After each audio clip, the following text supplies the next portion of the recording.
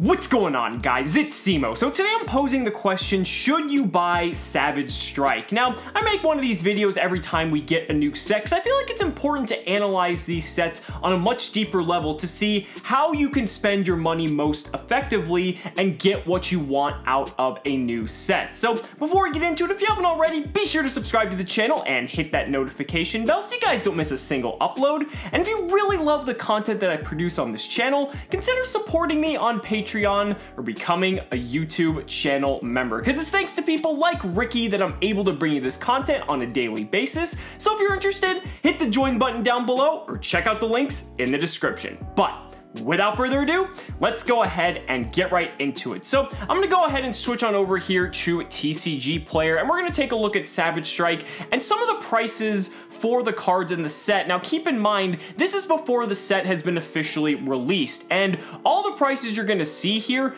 they're gonna go down because it is pretty much, we're still in like pre-sale hype season. Everyone is just looking forward to just trying to get whatever they can, especially with YCS Chicago like right around the corner, so that's obviously not helping. But I want to take a look at this because I feel it's very important to look at these prices where they are now, and then keep in mind the fact that a lot of these prices are most likely going to crash. Now, a booster box of Savage Strike currently on TCG Player is about $68.75, and pretty much at your local game store or wherever you get a box of this set, it's going to run you about $65 to $70. You might have to pay some tax depending on the kind of deal you can get from your game store or if you buy it online.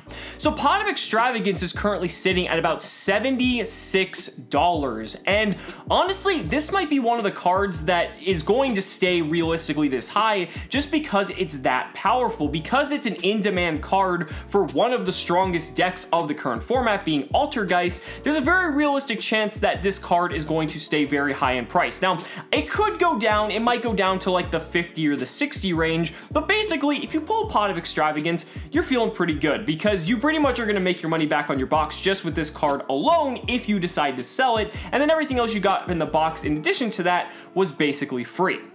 Now moving on down here, Fantastical Dragon Phantasme is about $65 as well. Again, this is probably going to go down maybe to the $50 or $60 range as prices start to settle once more of the product gets opened up. But again, this is kind of the other chase card of the set where if you pull it, you feel pretty good, because then if you add everything else up that you get in your box, you're going to probably break even, if not come out ahead, and that's going to do pretty well. But beyond those two cards though, you look down here, Witch's Strike is about $40. Remember, Witch's Strike about a week ago when the sneak peek was going on was like one of the most expensive cards on here. It was like 70 and it's already down to 40.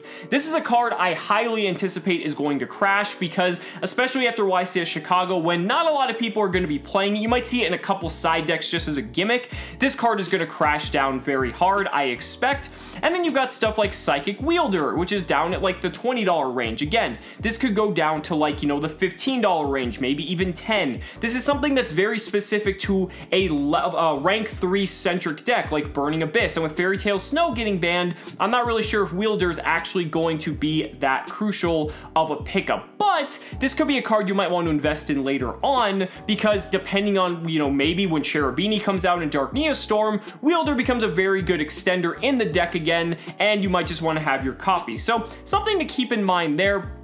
But then we get down to the first ultra rare, Borreload Savage Dragon. And so where I kind of want to take this discussion now is the ultra rare slot in general.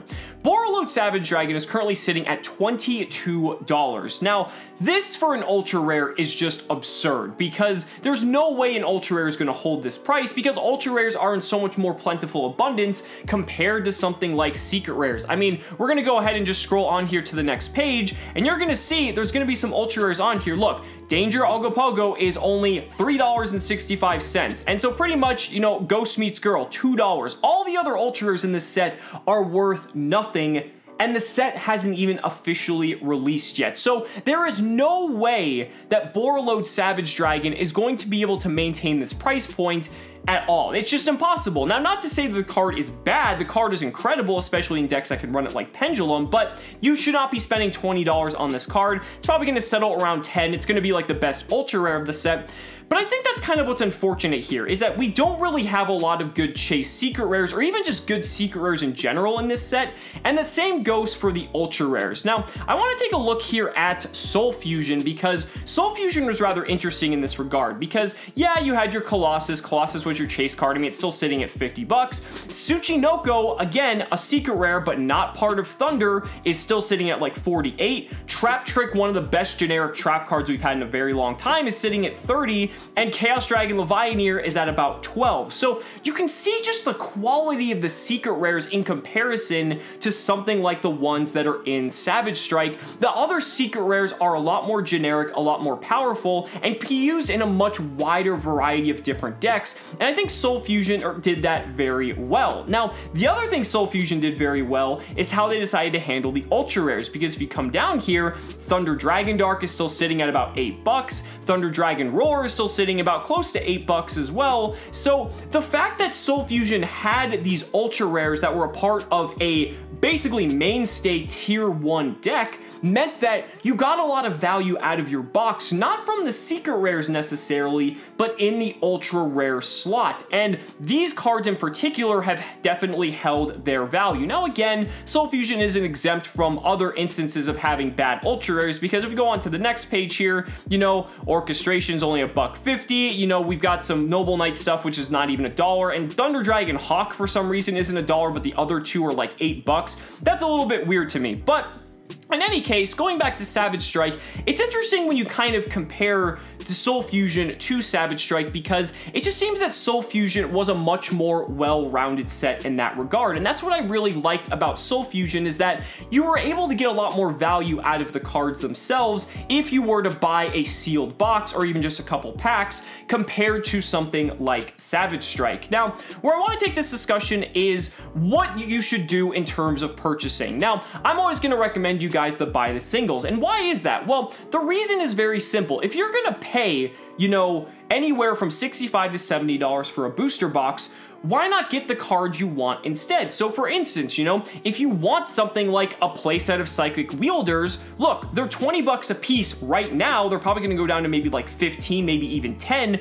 You could get a playset of Psychic Wielders and it's only going to cost you half of what it would have cost to purchase a booster box, but you're getting what you want for your Burning Abyss / rank 3 turbo deck or whatever it is. So that's a really good deal right there, because you're getting what you want. There's no way in hell you could get 3 copies of Psychic Wielder from a single box. So yeah, you might get 1, but then you still need 2 more, so you're having to pay, what, 40 bucks in addition to the 65 to 70 you already spent? That just doesn't make any sense. Same thing goes for some of the other archetypes that are in this set, because there are some pretty cool ones. If you're interested in Guard Dragons, you know, Guard Dragons, while again, not one of the craziest archetypes, but the whole archetype is basically comprised of like super rares and rares and even commons in some instances, so you could pick up an entire core of the set and still have money left over to purchase other cards you may want, and you have the entire Guard Dragon core for yourself. Same thing goes for Valkyries. I mean, I know Valkyries actually have a secret rare in this set, and they also have an ultra rare as well, as I attempt to find that at the same time.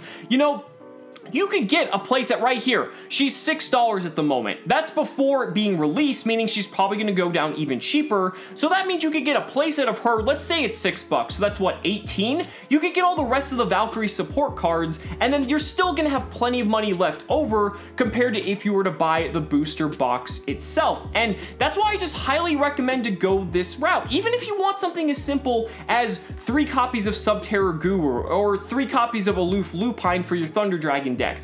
Those are just commons. You could pick those up for literally pennies, and those are going to be huge upgrades to your Subterror deck, your Thunder Dragon deck, whatever it may be, and then you can have the rest of that money that you would have spent on purchasing sealed product to buy other cards you want for your other decks instead. Now, I know I always sound like a bit of a broken record when I say, oh, you should always buy the singles, but this is exactly what I mean by that, just because the strength of Savage Strike is not as strong as it could be, and when you just look at the overall overall cards in here, again, you can even take something like the Trickstar support cards. The most expensive Trickstar card is Trickstar Korribane, which is only sitting at about, what, $7 right now? And again, this is another ultra rare. Ultra rares are not going to maintain that high of a price point. Even if Trickstar Korribane stays at $7, it's a one of. So like, you only need one of it, and then you could get the other secret rare cards, which again, going on to the next page here, I believe the Trickstar stage card, which was somewhere over here, maybe it was on the first page, let me go back one.